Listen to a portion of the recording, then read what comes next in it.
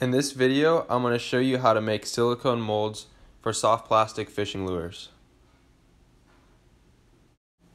To make the mold, you're going to need silicone 1*. This silicone has worked every time I've tried it. However, silicone 2 and DAP have been unsuccessful. Okay, you're also going to need some super glue, a caulking gun, a flat surface to be your cast, a bucket with water, some dish soap, and some old soft plastic fishing lures. The method I'm about to show you works best for lures with a flat surface. Step 1 is to glue your baits to the surface you are using.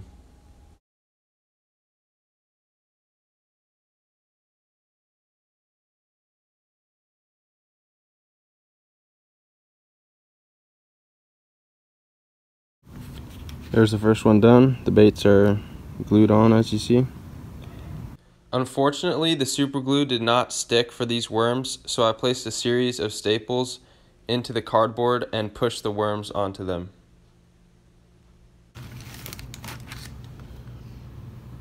Now add some dish soap to your water. Alright, now I'm going to get some of the sudsy water and put it in the mold and over the worms.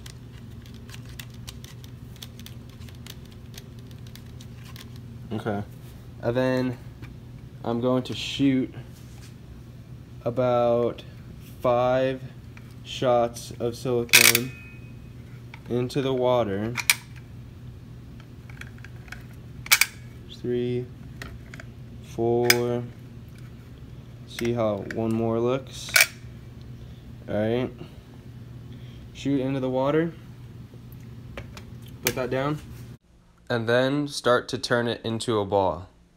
The reason you do this is because silicone is very sticky, and the soap and water protect your hand from the silicone sticking to it, and also kneading the silicone into a ball allows it to cure from the inside out instead of just on the outside where it is exposed to the air.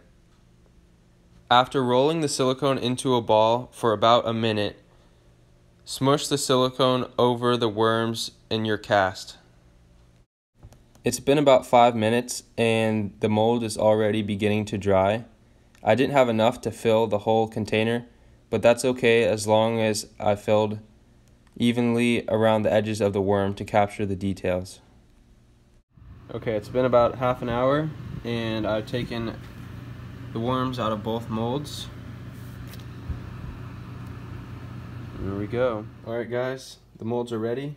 So I'm gonna chop up some old worms and melt them in a Pyrex dish. You need to have good airflow when you're gonna melt plastic because the fumes that come off it are not healthy to breathe. So I have a fan and I'm in the garage with all the doors open. Also, I'm gonna wear a respirator.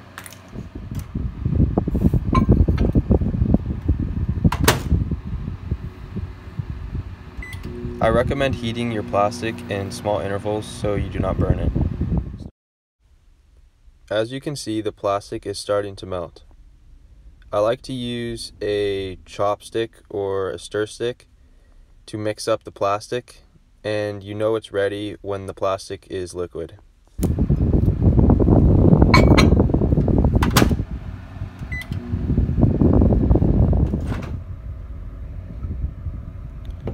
There it is. That looks just about done. Yep. So it's all liquid now. And you want to stir it enough to get those bubbles out.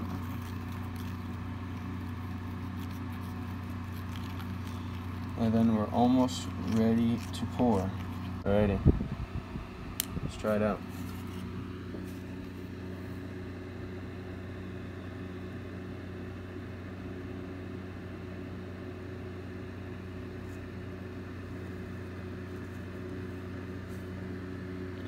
Overdid it a little bit there.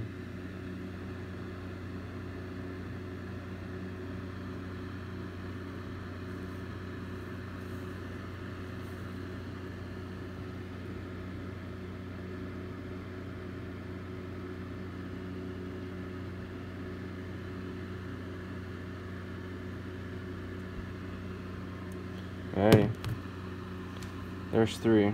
Alright, so once your baits have dried, just pull up one of the edges, pull them out carefully so to not stretch them, and then put them in water to let them cool off a bit. And then leave them there for a couple minutes just so they harden up. There we go. Here are the final products. I did some in a June bug color and some in a green pumpkin color. They all look awesome.